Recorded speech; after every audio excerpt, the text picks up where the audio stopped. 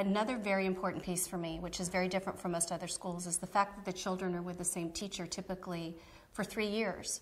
So they're in a classroom with the same teacher. There's that continuity from year to year. They get to go from being little and kind of learning and being helped to being the leader. So that's really fun to watch your child start out as the little guy, and then to see him in 2 years be leading other children, and the development that that provides them, and the different skill sets that they learn because they're able to go through that process. Plus they get to direct what they're learning at the speed that they learn it. So there's not all the children are learning the same thing at the same time on a schedule, which I really don't like. What I love about this learning process is that they get to go at their own pace. They get to direct their own learning.